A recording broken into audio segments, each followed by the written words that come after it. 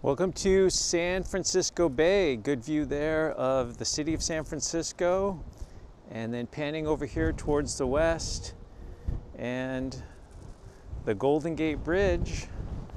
And we're here on the island of Alcatraz, one of the more famous stops in the San Francisco area, here on Alcatraz Island, where we had the famous prison that even was the basis for movies and such. And lo and behold, we have rocks here on the island. So I thought we would take a quick look at these rocks, make a very short video. There's not a ton of exposures here, and just learn what we can here.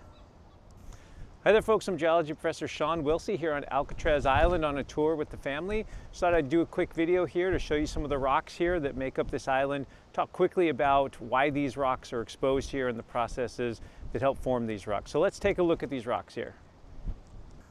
So all of Alcatraz is made out of the rocks you see before you here, these tan rocks that are actually sandstones. These are sandstones from the Cretaceous period. They're about 100 or so million years old.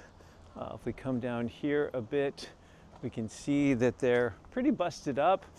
In places you can kind of see the bedding is tilted steeply. I don't know if that's obvious, but they're steeply tilted to the east. Of course, there's a lot of vegetation and then the buildings themselves here. So there's not a ton of exposures of these rocks here, but these are all part of the Franciscan complex. Basically, these rocks were laid down in a near-shore environment during the Cretaceous, but then later, because we have a subduction zone off the coast of Northern California, these rocks were transported and then shoved beneath the North American continent a little bit, or sort of scraped and plowed into the North American continent.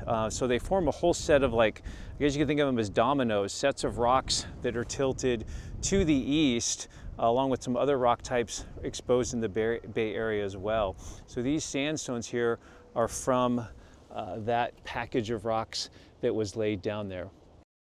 Here we have a nice diagram that shows how the Franciscan complex fits in with the tectonic setting at the time that these rocks were deposited and then later accreted onto the edge of North America. You can see shown on the right there, we can see the Sierra Nevada batholith, the chain of volcanoes that would have formed above this subduction zone where one plate was diving beneath the other. Then we can see the Franciscan complex in there, just a series of rocks that were deposited out in the ocean. Those rocks eventually were carried up along the margin of North America, slammed into North America, and sort of scraped onto the continent there. This is what makes up the Coast Range area there. And you can see some of the sediments that lie sitting on top of that. That would be some of the rocks we see on Alcatraz there. And so this Franciscan complex is just a package of rocks that formed in what we call this accretionary wedge, this zone of the subduction zone where rocks are just sort of plastered and scraped up onto the continent. Another view here showing the more regional setting. You can see all these different terrains shown with the colors on the map there on the top. You can see the different Franciscan terrains with the Alcatraz shown in the kind of forest green color there. You can see Alcatraz Island sitting out in San Francisco Bay. And then with the cross section below, you can see that Alcatraz terrain and its sandstones lie more or less at the top of the package of those Franciscan complex rocks that extend out to the west. So just kind of a quick video to just show you some rocks here on an island known as the Rock or Alcatraz. As we look up here at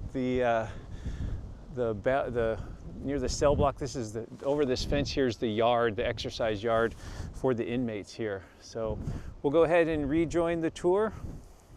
Thanks for joining me for this very short video out here on Alcatraz Island. Just wanted to give you a quick look at the rocks here that make up the island and share with you a little bit of information that I was able to dig into a bit. So have a good one, and we'll see you next time.